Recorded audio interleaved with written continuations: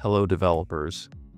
What if scrolling wasn't just about moving down a page, but about telling a story, frame by frame? In this video, we're building a beautiful scroll-triggered country showcase layout. It reveals content smoothly as you scroll and fades images behind the scenes in perfect sync. The technology behind it is minimal and clean. We're only using Semantic HTML, modern CSS ClipPath animations, and the GSAP ScrollTrigger library. Let's decode how it all works and how you can build it from scratch.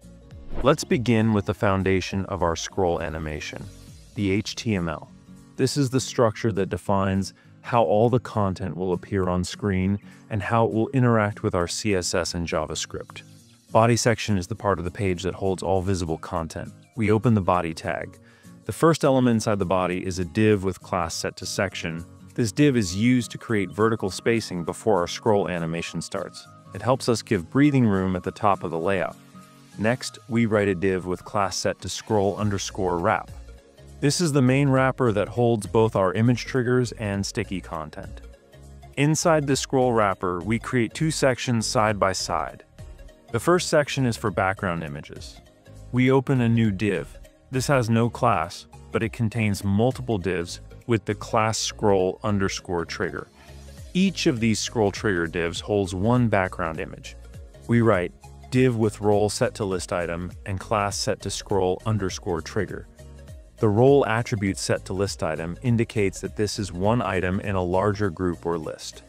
This improves accessibility and gives structure to screen readers. Inside this scroll trigger, we place an image tag. The image source is a URL pointing to an image on pexels.com.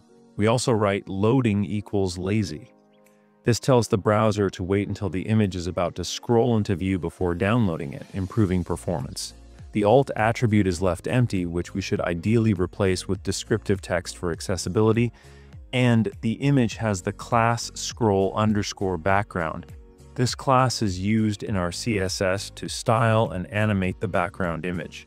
We repeat this scroll trigger block 5 times, each with a different image URL. So we have 5 scroll triggers total, each representing one country's background image. Now we move to the second section, the sticky content track. We write a div with class set to scroll_track. This div will be positioned absolutely to overlay the full screen area. Inside this track, we place a sticky container. We write a div with role set to list and class set to scroll_sticky. The role set to list identifies this container as a structured list of items. This is important for screen readers and structured navigation. Inside this sticky container, we place 5 scroll items, each representing a country.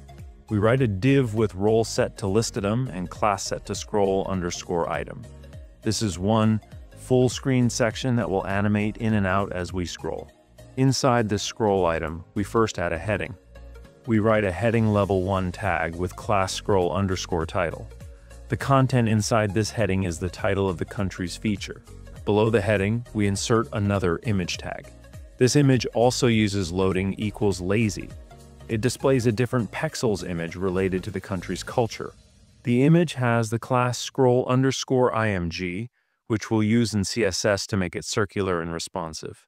We repeat this entire scroll item 5 times, each with a unique heading and image related to a different country. Now that both columns are complete, the left for images and the right for sticky content, we add another div with class set to section. This acts as extra spacing at the bottom of the layout, so the last scroll item can fully appear before the page ends.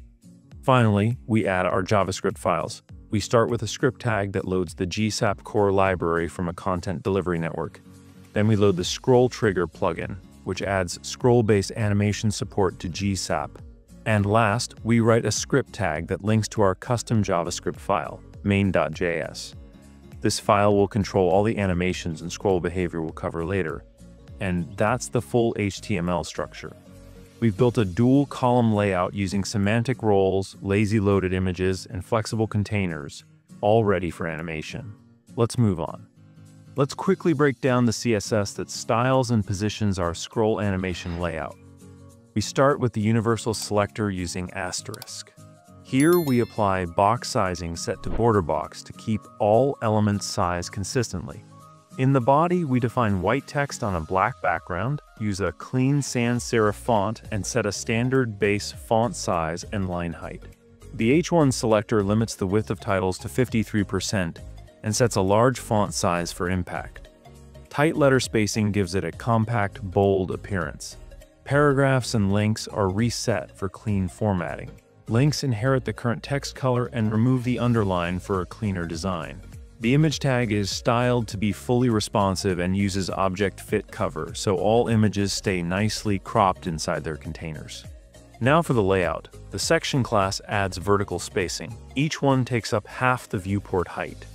Container is defined with max width and padding for general use, though not directly used here. The scroll wrap is our main wrapper and is positioned relative to contain absolutely positioned elements inside it. Each scroll trigger takes up full viewport height and hides overflow, preparing it for animation. The scroll track is layered above the scroll triggers using absolute positioning stretched to all edges. Inside it, scroll sticky uses position sticky with top 0, so it stays fixed during scrolling. Each scroll item is a flex container that places the heading and image side by side. It's also positioned absolutely so all items stack in the same place, enabling ClipPath transitions. Scroll image is made circular using border radius 50% and maintains aspect ratio with a 1:1 ratio.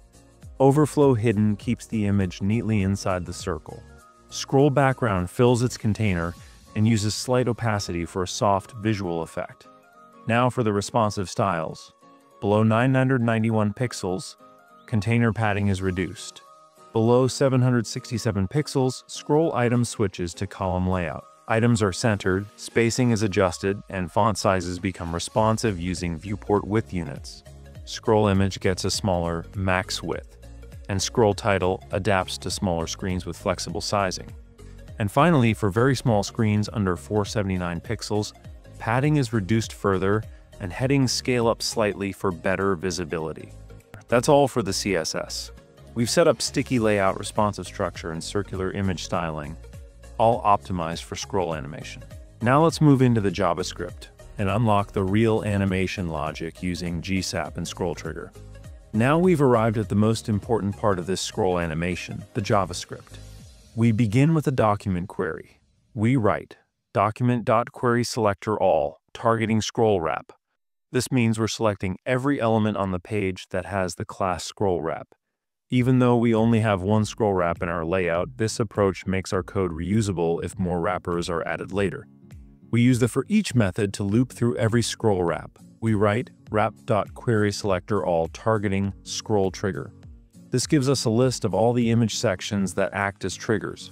Then we do the same, wrap.querySelectorAll targeting scroll item. This gives us all the sticky content blocks that animate in and out. Now we loop through every scroll trigger using forEach. We take both the trigger and its index number. This index will help us match the correct trigger with the correct scroll item later. Inside the loop, we define two constants. First, background, which selects the image inside the current scroll trigger. Second, item, which refers to the matching scroll item using the same index. Now we begin our animation logic. We start by checking if this is the first scroll item. We write if index is equal to 0. This is the opening animation. We want the first scroll item to be visible at the start, then fade out as the user scrolls down. We create a GSAP timeline. We write GSAP.timeline and pass in a scroll trigger object. Inside scroll trigger, we set the trigger to the current scroll trigger element. This defines the area that will activate the animation. We set start to top. This means the animation begins when the top of the trigger reaches the top of the viewport. We set end to bottom top. This means the animation ends when the bottom of the trigger reaches the top of the viewport. We set scrub to true. This links the animation's progress directly to the scroll position, giving us that smooth frame-by-frame reveal. We also define defaults with ease set to none. This removes any easing so the animation progresses linearly. Now we define the ClipPath animation. We use from to starting and ending ClipPath values. We start with a full rectangle, all 4 corners visible. Then animate to a shape where the bottom edge is collapsed, hiding the entire section. This creates a wipeout effect as the user scrolls. Now we check for the last scroll item. We write else if and check if index is equal to the last item. This is the ending animation. We want the last scroll item to appear from a hidden state. We create another GSAP timeline with the same scroll trigger setup. This time, start is set to top bottom and end to bottom bottom. This means the animation begins when the top of the trigger hits the bottom of the viewport and ends when the bottom of the trigger hits the bottom of the viewport. Again, scrub is true and ease is none. For the animation, we start with a flat shape along the bottom, then animate into a full rectangle, revealing the entire scroll item as the user scrolls down. Now for the middle items, everything that is not the first or last. We use a third else condition. Here again, we create a GSAP timeline. Start is set to top bottom, end is set to bottom top. This means the animation begins when the trigger enters the viewport from the bottom and ends when it exits at the top. We use from to for ClipPath animation. The scroll item starts completely hidden, the bottom edge collapsed. It animates to a full rectangle, revealing the section. Then we add another animation using the to method. This collapses the top edge, hiding the scroll item again before the next one appears. This gives a clean entrance and exit effect. Now outside of the condition blocks, we create a second timeline, called TL2. This controls the background image movement. We write GSAP.timeline and set scroll trigger to the same trigger. Start is top top and end is bottom top, just like the first condition. Scrub is true and ease is none. We then animate the background image using Y% set to 50. This means the background image will move upward as the user scrolls, creating a smooth parallax effect. This subtle movement adds depth and keeps the layout visually dynamic. And that's the complete JavaScript logic. We loop through each section, use scroll trigger to define scroll-based animation ranges, animate clip paths to reveal or hide content, and shift background images for parallax depth. We've combined multiple GSAP timelines, each synced to scroll position, to create a seamless storytelling animation experience. If you understand the structure, you can now extend it, customize timings, or even replace clip paths with masks or transforms. And that wraps up our deep dive into the JavaScript scroll logic. And that's how we built a scroll-triggered showcase using GSAP, CSS ClipPath, and Semantic HTML, all working together to create a cinematic scroll experience. If this tutorial helped you, hit the like button and subscribe to the channel. It really motivates me to make more deep dive videos like this. See you in the next video.